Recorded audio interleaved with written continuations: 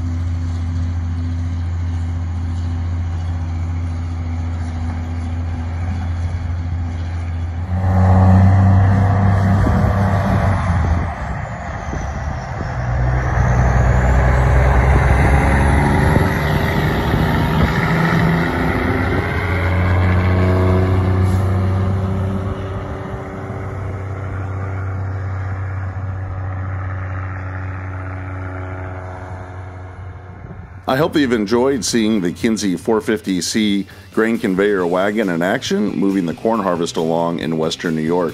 If you would like to see more videos like this one, consider subscribing to Big Tractor Power YouTube, where there's over 1,000 videos of farm machines in action. Make sure to click on the notifications bell as well so you'll know when the next Big Tractor Power video is released. New videos are coming out almost every day from the channel. If you have any questions or thoughts about this video, please leave them in the comment section below, as I try to respond to every post that is made. If you would like to get a preview of what is coming up next on Big Tractor Power YouTube, make sure to check out Big Tractor Power Instagram, where I share pictures and short video clips of what is currently being filmed in the field. As always, thank you for watching.